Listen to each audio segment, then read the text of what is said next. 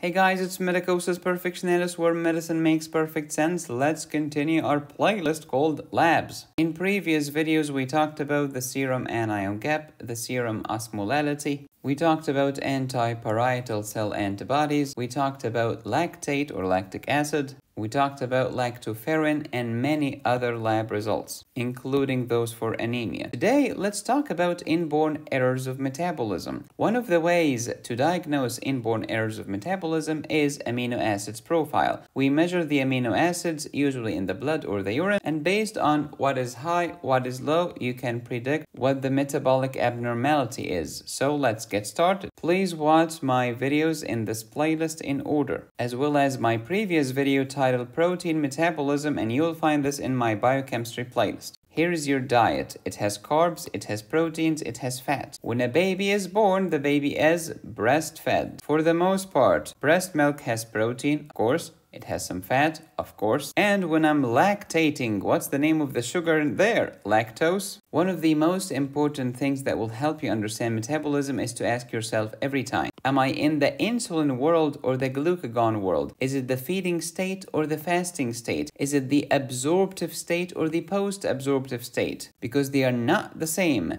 In the feeding state, I want to build stuff up. I am anabolic, and it's the insulin land. I want to build up proteins from amino acids. I want to build up glycogen from glucose, and I want to build up triglycerides from free fatty acids and glycerol. Conversely, when I'm fasting or starving, it's the glucagon world. So I'm trying to break down stuff. Proteins into amino acids, glycogen into glucose, and triglycerides into free fatty acids. And anytime you burn fat, you get ketone bodies. You will see ketone bodies in the glucagon world, not in the insulin world. Very important. Let's focus more on proteins. I ate proteins. Let's break them down to get some energy. Proteins become polypeptides, and then oligopeptides, and then dipeptides, and then amino acids, which is literally a monopeptide. How do you break down bonds? By adding water and breaking down the bond. It's called hydrolysis, and therefore the enzyme is a hydrolase. All of your digestive enzymes, by the way, are hydrolases. That's why after a big meal, you are thirsty, because you used lots of water to digest food. And that's why in a restaurant they will serve you water, juice, tea, etc. Here is metabolism in a nutshell. Whether you eat proteins, carbohydrates, or fat, the end result is the queen, the crossroads,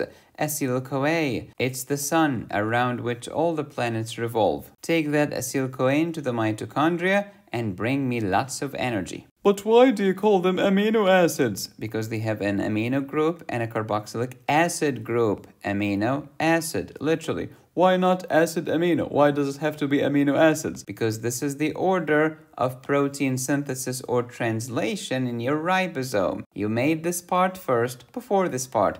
The N terminus before the C terminus. That's why you have to read them from the left to the right. This amino group will give us ammonia. When we digest proteins, what do we get? Amino acids. We can use some amino acids to actually make glucose, and this is the utility of the carbon skeleton of the amino acids. But what about the amino terminus? It will give me ammonia. Ammonia now is in the blood. Ammonia will go to the liver. Through the urea cycle, the liver will convert ammonia into urea.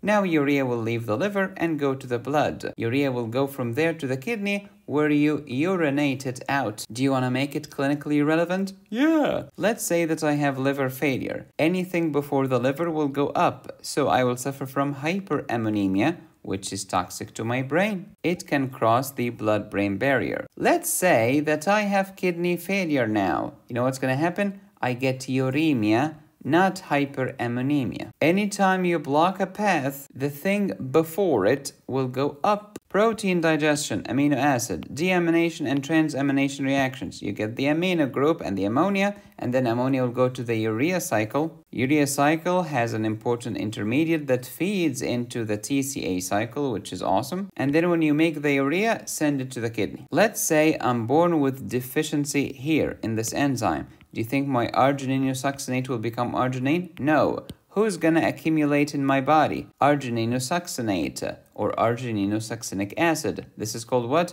Argininosuccinic aciduria. By measuring amino acid levels in the lab, you'll find low arginine, but high argininosuccinate, and you'll be able to diagnose this case. Good job! This is the utility of amino acid profiles in diagnosing inborn errors of metabolism. Back to amino acids. The proteogenic amino acids are the ones coded by your genetic code and incorporated into proteins. In humans, these are the famous 20 amino acids that you know and love. But these 20 are not all of the amino acids in nature. These are the lovely 20 proteogenic amino acids. Each one has a name, 3-letter abbreviation, and 1-letter abbreviation. Please pause and review. Proteins are made of what? Tons of amino acids bound together by peptide bonds. Do you remember when we talked about hormones before? Some of them are lipid soluble, some of them are water soluble. These water soluble hormones are peptide in nature. Where did you get them from? From amino acids. Many of your neurotransmitters come from amino acids. Your enzymes are proteins. Where did they come from? Amino acids. Even melanin, the skin pigment, where did it come from? It came from amino acids. Moreover, some amino acids can give you glucose in gluconeogenesis. We call them glucogenic amino acids. Others can give you ketone bodies,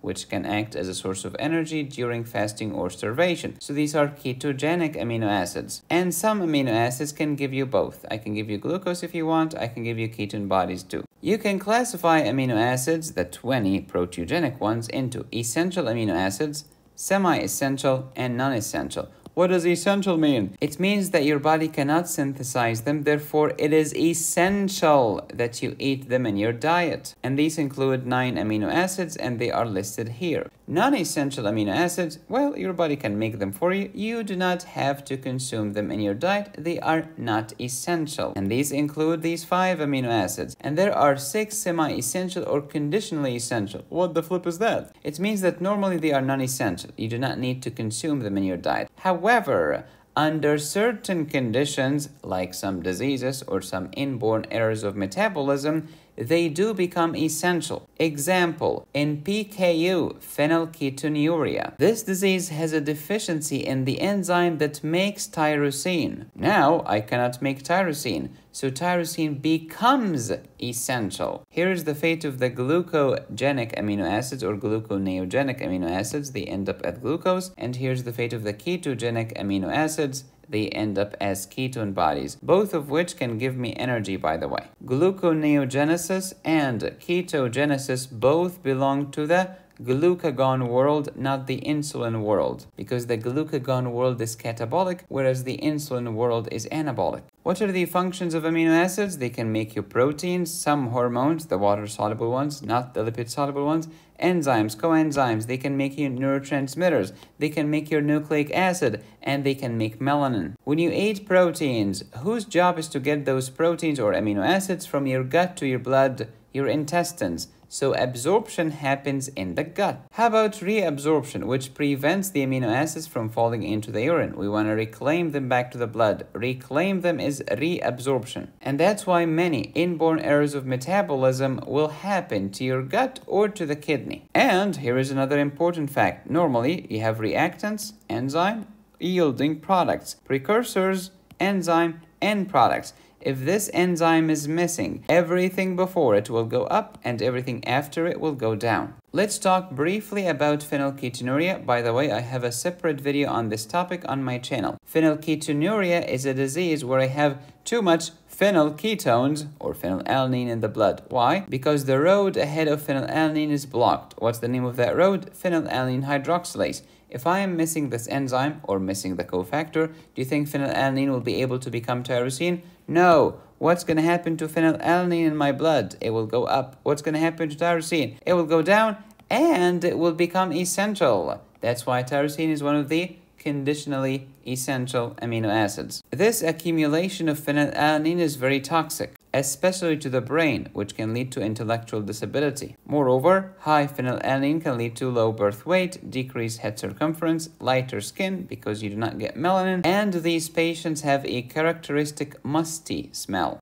Phenylketonuria is a deficiency of phenylalanine hydroxylase, which means that phenylalanine will never be able to convert it to tyrosine. If you are a physician, let's measure the level of phenylalanine in the blood and tyrosine in the blood. In case of PKU, you'll find high phenylalanine, Low tyrosine. Let's measure the level of this enzyme. It will be low. Why light skin? Because if you do not have tyrosine, you do not have melanin. It's down the pathway. Early diagnosis can do wonders. Just by restricting phenylalanine and providing the patient with tyrosine, you can prevent and sometimes reverse low IQ. What the what? Yes. Quote from Joseph Sapira. 1. Daily observes patients for whom the history and physical exam could lead one to the correct diagnosis. Hours, days, and even weeks before it can be achieved by those who rely solely on modern technology. Just by listening carefully to the mother describing the musty body odor, the strange behavior, the pale skin, the intellectual disability, etc., you can suspect the diagnosis. Let's review phenylketonuria from Picmonic. You can go to picmonic.com or use the link in the description to access more than 1,400 animated mnemonics like these. And it's not just a picture, it's a video that you can play and listen to.